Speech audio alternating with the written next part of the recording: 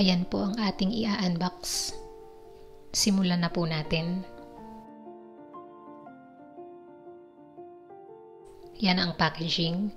May pillow at bubble wrap. Ito po ang box ng in-order ko na livesoundcard. Iikot ko po ang box para makita nyo.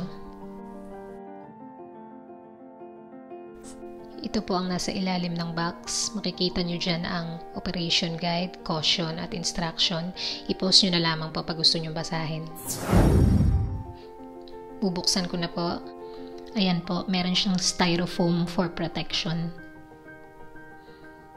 Tapos, ito, meron siyang box kung saan nakalagay ang sound card cables. May 3 po itong cables. Itong una ay isang micro USB at 3.5mm adapter cable.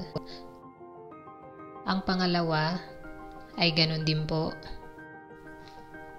Ang pangatlo ay micro USB at USB adapter cable. At syempre, ang pinaka-importante sa lahat, ang host o yung sound card. Ang tatak po nito ay ksonglivesoundcard. Iikot ko po siya para makita nyo. Handy siya, lightweight at metal po ang case niya. Ito po ang mga port o yung mga saksakan para sa cables. Ito naman po ang kanyang manual. Ito ang harapan ng manual at ito naman ang likod ng manual. Ang model po ng ksonglivesoundcard na ito ay F007. Ito po ang product specification sa manual. Ipapakita ko po sa inyo kung saan ilalagay yung mga adapter cable. Una, itong USB at micro USB. Ito ay ipa-plug natin sa charging line or port o yung OTG interface. Dito sa charging port, i-plug natin ang micro USB. Tapos itong USB papunta sa computer.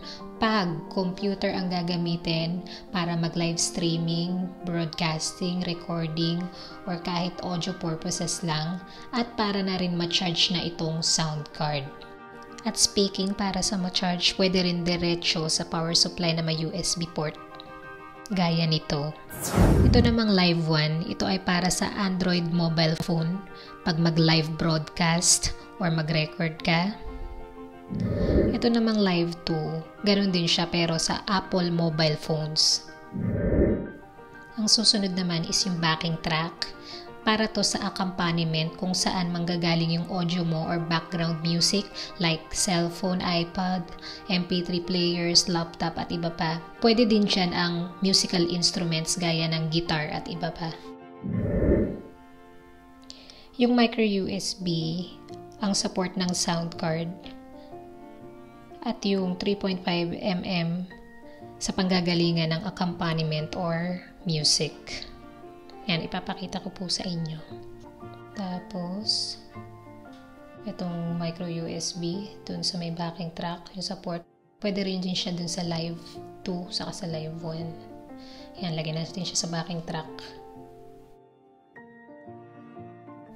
Ito po yung aking cellphone. Ilalagay ko na yung 3.5mm. I-plug ko na siya. Next, ay earphone at headphone. Actually, pwede sabay na nakalagay ang earphone at headphone. Parehas nyo siya maririnig. Ito ang sample ng aking earphone. Ito ang 3.5mm adapter ng earphone. I-plug ko sa slot ng earphone. Next, may 2 slot para sa condenser microphone. Pwede din siyang sabay na may nakalagay. Pwedeng isa, pwede 2. Ito ang sample ng aking condenser microphone. Hindi pa po yan nakasaksak sa phantom power. Idiretso lang natin yung 3.5mm ng aking sample na condenser mic. Ayan, ang kanyang 3.5mm. Ilalagay ko sa slot ng condenser mic. So yan na po yung F007 ksonglivesoundcard na may cables para sa gagamitin ko po sa pag-test ng sounds. Ito pong charging cable, tatanggalin ko muna po kasi ito pong host or sound card ay rechargeable. Puno naman siya, kaya tatanggalin ko na lang muna para rin makita nyo na gumagana siya kahit di nakasaksak sa power supply. At saka hindi naman po sa computer manggagaling yung music ko dahil ang gagamitin ko po ay mobile phone. Ito po ang power button. 3 seconds, kailangan natin siyang i-hold. 1, 2, 3. Ayun, umilaw na po siya. Yan ang screen panel. Tapos, Bluetooth indicator light, blue kulay niya. Tapos KTV chat, bali yun ang kanyang default effect. Ito naman po ang mic volume, minimum, maximum. Sa kabila naman po ay ang mic echo, minimum, maximum. Makikita nyo po, hawak ko ang condenser mic para matry natin ang sound card na to. So para matry po natin, puntahan muna natin yung monitor slider. Ito po bale ang pinaka-volume ng earphone or headphone. So ito yung earphone na kinabit ko kanina, so dito maririnig. Pero mamaya, ikakabit ko yung speaker sa headphone slot para marinig nyo rin. Ito naman pong sa treble para mas lumipis yung timpla ng microphone pero hindi affected ang music. Siyempre, ito naman pong bass para mas kumapal ang timpla ng mic pero hindi rin apektado ang music. Itong record ang pinaka-control para marinig ang boses mo pag mag-recording or kahit sa live broadcasting. Ito po ang setup pag mag-record sa phone. Nasa live 2 nga lang ang setup ko sa susunod na video kasi Apple po ang phone ko. Pag naka-0 po tong record slider, kahit yung volume mo ay naka-maximum, hindi po yan madidetect ng recorder. Ito, tingnan sa mic, hindi siya papalo. Wala. Ayan. So, kailangan itong slider, kailangan itaas natin para ma-pick up nung recorder. Ayan po, nakikita nyo. Isa pa. Ganun din po siya pag sa live broadcast. Ito namang music ay pinaka-control ng audio na nasasagap nitong sound card. Yun yung kinabit ko kanina sa backing track interface. Pero mamaya ako ipapakita to sa music testing. Maliban po sa backing track, kasama po dun yung music na manggagaling sa Bluetooth connection. Ipapakita ko to mamaya sa Bluetooth function. At higit sa lahat, kasama po dun yung music na nanggagaling sa data line o charging interface. Gaya ng ginawa ko sa live stream ko, na ang charging line ay nakakonekta sa computer ko at dun na rin mismo nanggagaling yung background music ko. At walang nakaline in sa backing track. Pero dapat yung pinanggagalingan, hindi naka-0 ang volume kasi walang papasok na sounds kahit naka 100 pa ang music slider ng sound card. At ang ganda pa pag sa charging line o OTG interface, pwede mo pa rin lagyan ng input sa backing track kung gusto mo. So may music ka na manggagaling sa computer at meron ka pang manggagaling sa backing track. At pwede mo rin isabay yung music na manggagaling sa Bluetooth connection. Bali, ito po yung manual sa live broadcast by computer. Yan po mismo ang setup ko sa live streaming ko. Iba naman ang case pag mag-live stream or broadcast ka sa phone or tablet. Hindi pwede manggaling sa mismong phone na ginagamit mo pang live yung music o background mo. Sa backing track input or sa Bluetooth lang manggagaling. Pwede isa lang, pwede din sabay. Bale, ito yung manual sa pag-live on 2 handset. Ibig sabihin, yung isang phone o tablet gamit mo sa pag-live. Ayun yung naka-plug sa live 1 sa manual. At ang isa namang phone ay nasa backing track o music. Ganito ang actual na setup pag mag-live broadcast o recording sa Android phone o tablet na may backing track. Ito naman sa Apple phone na may backing track. At syempre, pwede mo rin i-input ang computer sa backing track kahit phone ang pinangla-live broadcast mo. Ayan yung manual. Pero iba naman po pagdating sa mobile phone recording kung saan live 1 lang or live 2 lang ang naka-plug sa interface at walang naka-in sa backing track interface. Example nito ay sa mga karaoke app. gaya ng smule, wheezing at iba pa. Ang pinaka-control ng volume ng music ay manggagaling mismo sa volume ng phone o tablet at hindi sa music slider ng soundcard. Sa setup ko po, ang makokontrol ng music slider ay yung kinabit ko sa backing track interface. Ang music ko po manggagaling sa phone. So, sabi ko po kanina, ang earphone at headphone magagamit po ng sabay. So, ipapakita ko sa inyo na ilalagay ko tong jack ng speaker ko sa headphone slot para marinig nyo pag i-test. Kung may nakaplug na headphone sa headphone slot, pwede sa earphone isaksak yung jack ng speaker. Vice versa, pwede siya. Tapos, yung tunog, maririnig sa earphone at speaker kasi pwede nga ang sabay. So, ito na po ang condenser microphone kasi itatry ko na. Uulitin ko po, ang default ng F007 pag nagbukas ay nasa KTV mode. Bale, yan po. Rugged microphone ko na condenser. Papakita ko sa inyo. Hey, sound. Wala pa. Diba? Kasi, nakababa pa yung mic volume. So, tataas natin. Pero higit sa lahat pala, itaas muna natin tong monitor para marinig nyo. Taas muna natin ang monitor. Mic volume. Hey, sound check. Hey, hey. Hey, hey, hey, hey. Yan ang pinaka-maximum niya. Ibababa ko yung monitor. Hey, sound. Wala kayong maririnig. Pero sa earphone, wala na rin kayong maririnig. So, kailangan natin siya itaas. Hey, sound check, hey. Yan na tayo sa kalahati. Pag 100, hey, hey. Masyado nang malakas. Yan. So, susunod po natin is yung, eto treble, medyo, para mas lumipis yung iyong boses. Hey, sound check, hey, hey, hey, hey. Hey, hey, sound check. Ito lang tayo. Gitna lang natin siya. Next, yung bass. Para mas kumapal. Hey, sound check. Hey, hey, hey. Yan o, sumasabog na yung speaker ko. Kasi bass. Oh. So, dito lang tayo sa kalahati. Ulit. Recording, di na natin ito muna papakialaman at di naman tayo magre-record. Yung music, mamaya na yan. So, next, medyo masyadong mga bass. So, baba ko yun, ha?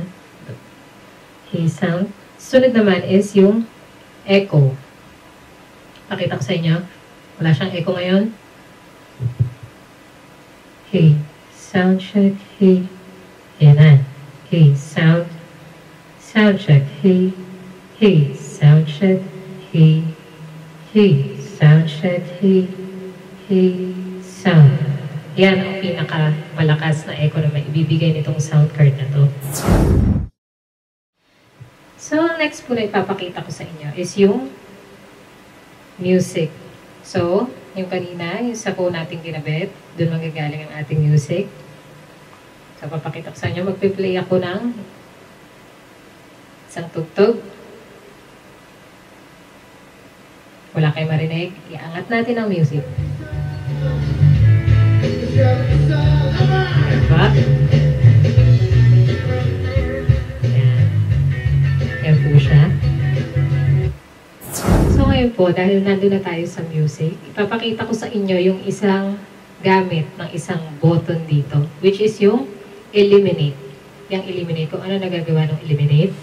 So, ang nagagawa po niyan is yung, kunyari sa mga karaoke o mga sinasabayan yung kanta na may boses, napapababa niya yung volume nung kumakanta, pero not totally na nabubura niya.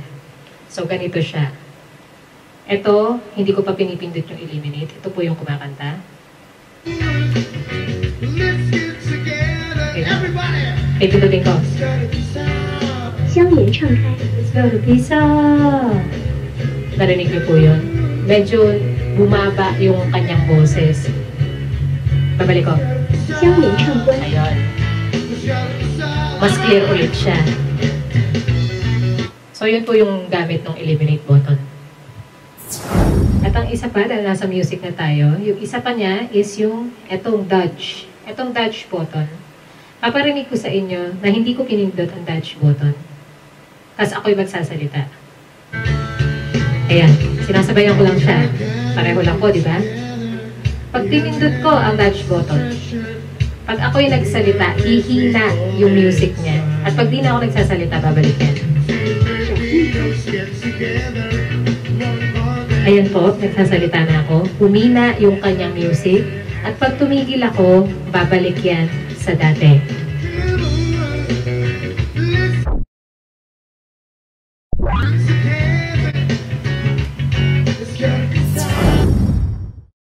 So, ipapakita ko po sa inyo. Kanina, itong ginagamit natin, makikita nyo, KTV yan nakalagay. Kasi ito yan eh.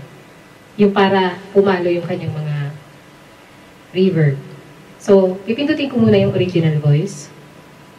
Ito siya, na button. Ayan po, original voice. So, wala kayong maririnig na echo. Dahil napakita ko na to sa inyo, papakita ko na po yung pitch bend. Yung pitch bend, dito nyo maririnig na nag-iiba yung boses ko. Meron niyang apat yata na categories yun. So, pindutin ko muna yung una. Ito, original voice ko. Pitch bend. Yan po yung una. So, nakita nyo, naiba yung boses ko. Ang cute! Yan ang unang boses. Tapos, yung pangalawa, ito ang pangalawang boses. Ay, bongga. Mare! Yan ang pangalawang boses. Pangatlo. Lollipop daw, lollipop. Yan ang pangatlong boses. Ang pang-apat, ito ang pang-apat na boses. Mas mababa siya dun sa isang parang ano. Tapos, hey, sound check. Bumalik na siya dun sa isa. Yan. So, yun yung sa pitch bend. Yun po yung sa pitch bend. Binalik ko na siya sa original voice. Ibabalik ko po siya sa pitch bend from original voice kasi papakita ko sa inyo kung ano nagagawa ng tone button. Ito, plus sign. Ito, negative. So, mas madadagdagan niya, mas mababawasan niya yung tone. Pitch bend muna tayo kasi sa pitch bend lang yun nagagamit. Pitch bend. Ito yung unang boses. So, ito, magdadagdagan natin. Dagdag, dagdag, dagdag, dagdag, dagdag, dagdag. Parang mas tumataas pa siya. Halos di na niya ako marinig. Bawas, bawas, bawas, bawas. Ayun. Narinig niyo? Bawas. Ayun, kumakapal na. Yan. Yun ang nagagawa ng tone button. Pero nagagamit lang siya sa pitch bend.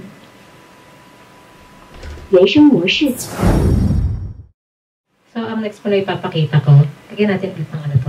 Balik natin sa KTV para maganda-ganda naman yung boses ko. KTV motion. Yan. Ito sa KTV. So, papakita ko sa inyo yung mute. Mawawala yung boses ko na hindi ko siya binababa. Mute button. Ito siya. Yan ang mute button. Ayan, ang naririnig nyo po sa akin yung talagang boses ko na nasasagap na lang ng aming SLR. Ibabalik ko na po siya. Pipindutin ko ulit.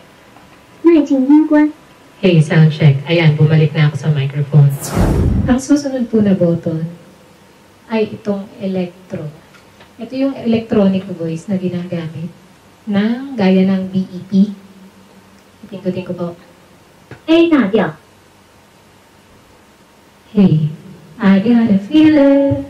Ayan po, may giniginig. Mas taasan ko pa itong echo. I got a feeling. Tapos, isi-zero ko yung echo niya.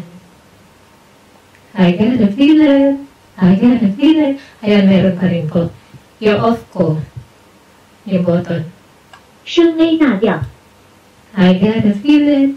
Meron pa rin. Kasi po, ang electro button, para bumalik siya sa dati, kailangan pumindot ka muna ng ibang button.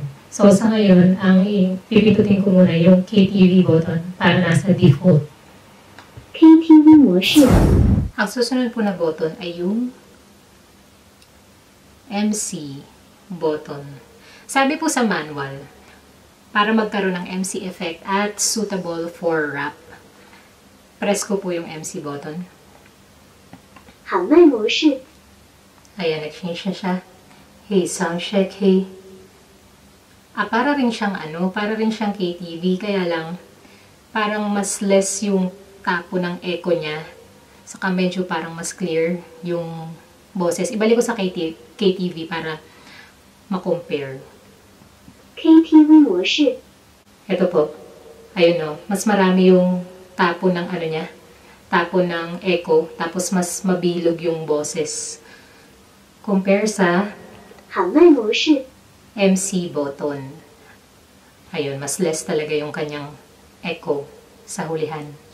Ang last po is yung lianmai. Itong lianmai. Ang nabasa ko pang games at live broadcast. Pindutin ko po siya. 内放关. Ayun, nawala yung indicator niya dun sa chat. Hindi ko siya masyadong alam, kaya ipapakita ko na lang po yung manual sa susunod. Ito po yung lianmai sa manual. Lianmai ang nakalagay. Ang nakalagay, lianmai prevent echo in live streaming. For example, you can hear each other when playing games. When connecting mic button is opened, the indicator light of connecting mic will be on, and the voice of your teammates will not be heard during the game. In the live broadcast, connecting mic will be opened, and other voices in your computer will not be heard in the live broadcast room. Susunod natin yung mga field sounds. So, 18 yun eh. 1, 2, 3, 4, 5, 6, 7, 8, 9, 10, 11, 12, 13, 14, 15, 16, 17, 18. Yan. Papakita natin yan isa-isa. Maririnig nyo sa aking speaker. 9277.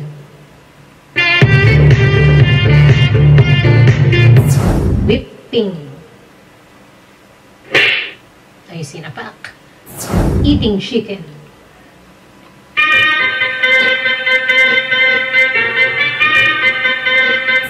Mary. Parang dapat yata Mario yun, hindi Mary. Yell. Shot. Ding ding. Hiss. Thank you. Short smile.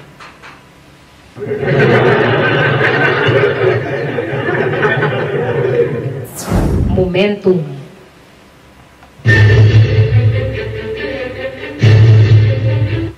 Awkward. So nice.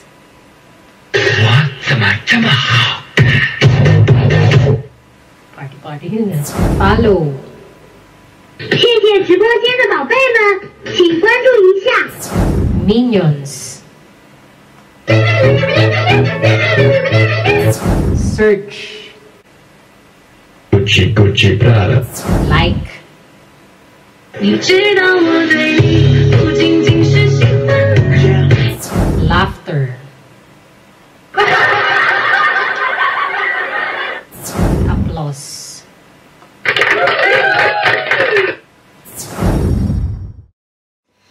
Bale, yun po ang sounds, effects, functions, setup, and explanation sa paggamit ng ksonglivesoundcard F007. Dahil po sa tapos na yung pag-test ko dun sa mga sounds, ipapakita ko po sa inyo na maglalagay ako ng isa pang condenser microphone dun sa isa pang condenser mic interface. Pero, i-mute ko muna para hindi ako mag-feedback.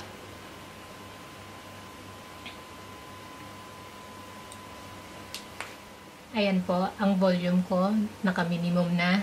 Ang naririnig niyong boses sa akin ay walang microphone, galing lang sa SLR. Ito yung mic 1. Ito siya. Ito po yung mic 2. I-insert ko siya. Ayan. Pero po, ang volume ko, ikakalahati ko lang. Kasi mas malakas ang pick up nitong chip condenser microphone ko. Kesa dito sa Shure condenser microphone. Ulitin ko po, kalahati lang gagawin ko. Mic 1. Hey, sound check, hey, sound, hey. Mic 2. Hey, sound check, hey, sound. Ayan po, yung pinakita ko sa inyo kanina. Dalawang condenser microphone. Gumana siya. Ang tanong po, paano pag dynamic microphone? Kasi di ba po dun sa interface ang nakalagay condenser mic, condenser mic. So yung dalawang interface is condenser mic. So itatry ko po kung itong aking dynamic microphone ay gagana. So tatanggalin ko muna po itong pangalawang condenser microphone.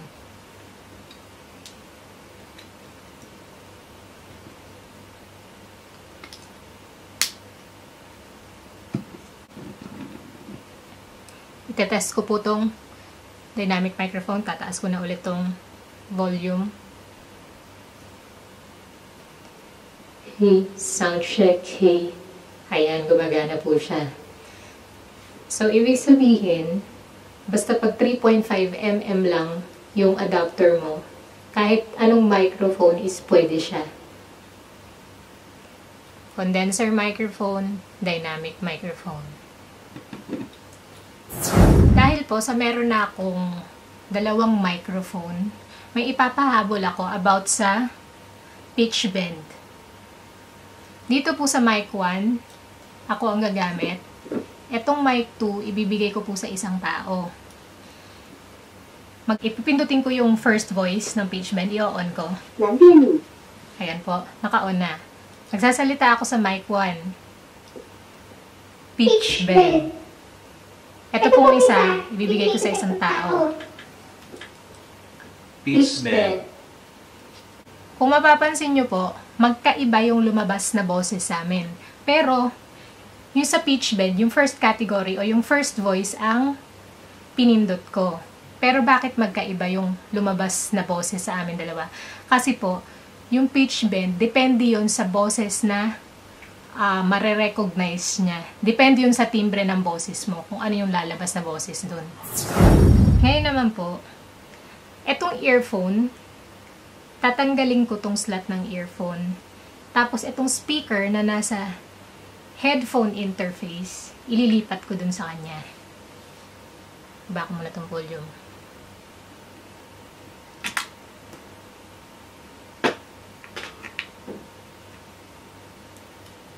Tataas ko ulit to. Ayan. Nasa pitch bend pa pala ako. Ibalik ko sa KTV. Ito ang default. KTV 模式. Ayan. So, ibig sabihin, gumagana rin siya. Vice versa talaga siya. Ngayon naman po, dito sa headphone slot, lalagyan ko siya ng headphone.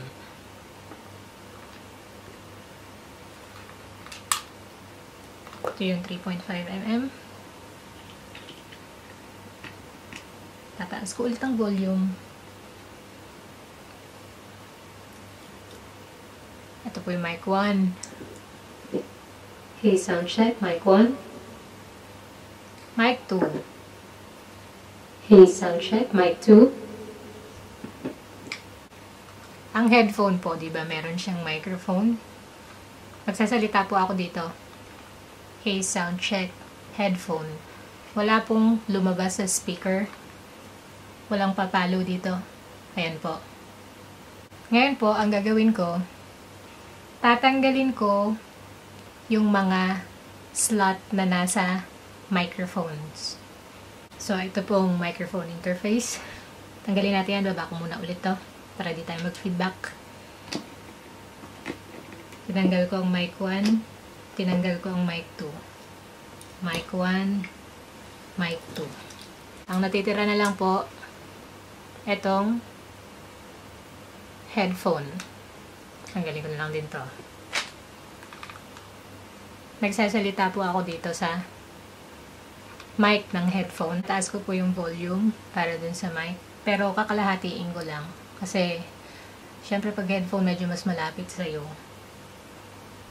Baka mag-feedback tayo. Sound check. Hey, sound. Hey, sound check. Ayan, kalahati. So, ibig sabihin po, etong mic ng headphone, gagana siya pag walang nakalagay sa interface ng microphone.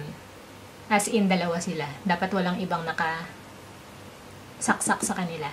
Gagana tong microphone ng headphone. Nakita po natin yung mic ng headphone. Gumana siya dun sa may headphone interface. Ang gagawin ko po ngayon, etong headphone, ilalagay ko sa earphone. At ibabalik ko tong speaker dun sa may headphone interface. Etong sa speaker. Jack ng speaker, ibabalik ko siya dun sa may headphone. Nakita natin kanina, gumagana po talaga yan. Etong headphone, ilalagay natin sa earphone interface. Sigurado po yan na maririnig dito. Ito pong kanyang microphone, dahil nasa earphone interface siya, ipapakita ko po sa inyo. Tataas ko volume ng mic. Ayan, tumaas ang volume ng mic. Itetest ko po yung microphone. Hey, sound check. Hey, sound check. So, ibig sabihin po, etong headphone, microphone, dun lang talaga siya dapat sa headphone interface. Pero for monitoring, kahit magkabaliktad pa yung sa earphone, kahit ano ang ilagay mo sa earphone, saka sa headphone interface, talagang maririnig mo kung ano yung sounds na lalabas. Ngayon po, ipapakita ko yung Bluetooth function ng F007. Nakikita nyo, nagpa-flash yung indicator light niya. Ibig sabihin, wala pang nakakonect sa kanya. So first, i-ano ko muna po, ibaba ko muna tong mga slider. Maliban sa monitor, kasi kailangan natin yung speaker, tatanggalin ko na rin tong headphone na nandun sa earphone interface. Tapos, tatanggalin ko na rin tong backing track. Yung line sa backing track kasi, saka dito sa phone. Kasi nga po, Bluetooth ang gagamitin natin. Ito po yung phone ko. Nasa settings ako. On ko yung Bluetooth. Tapos, i-connect ko siya sa FRJ_F007. Ayun po, narinig nyo. Connected na siya. Tapos, yung indicator light ng Bluetooth, hindi na siya nagpa-flash. Ibig sabihin, connected na siya. Yan po, punta ko sa music. Yan, nagpa-play na yung music. Wala pa kayo maririnig. So, itong music slider, itataas po natin.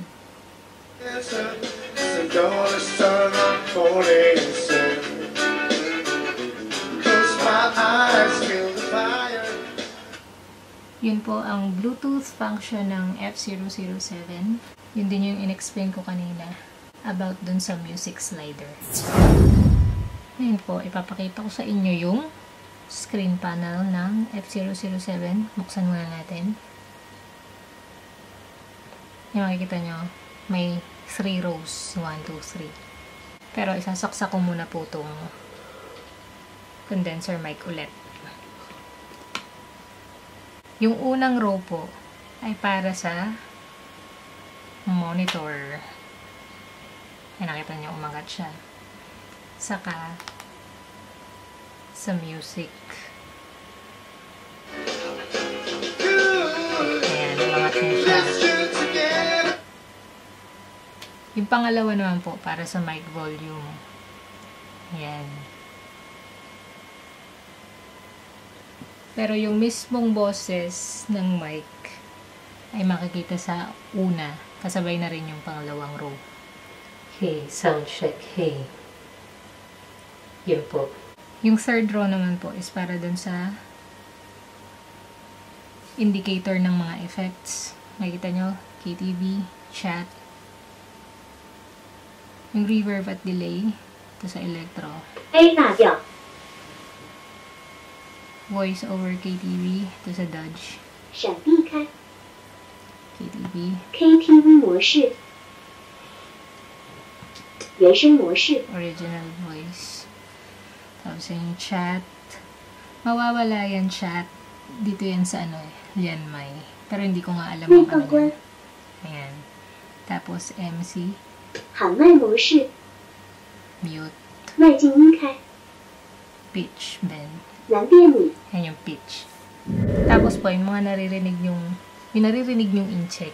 Naririnig nyo siya kasi naka-speaker ako. Pero pag magla-live stream ka, magla-live broadcast ka, wala nga makakarinig nun. Hindi yun maririnig nung mga nanonood sa'yo o nakikinig sa'yo.